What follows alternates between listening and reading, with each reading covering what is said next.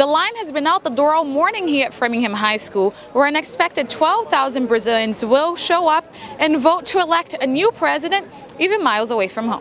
What brought you here today?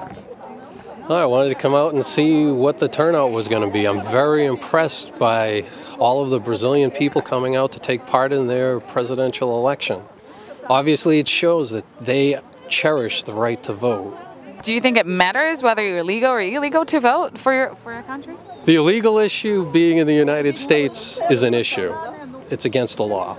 But I'm not here to point the fingers, because if you look across all of these people, I can't tell you who's legal or who's not. They're exercising their right or their mandatory right to vote for their president. Whether they're legal or not illegal, the issue is not for today. Americans aren't allowed to vote when they're overseas. What do you think of that? Well, they're allowed to vote. They just do it in an archaic manner, which is an absentee voting system. Whereas my understanding of the Brazilian system is it's state-of-the-art and secure, and they're required to show an ID to vote.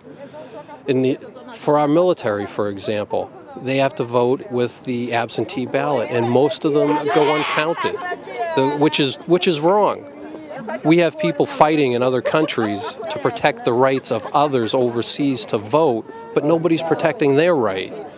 We need to do something like this that's technologically advanced and secure to ensure that our military personnel get their vote counted, just like the Brazilians are getting their vote counted today. We have an election coming up here in Massachusetts, itself. Do you think we're going to have as big of a turnout as we have over here for the Brazilians?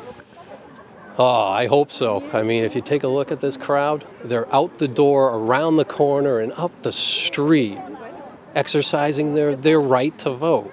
It just goes to show you how much they value that.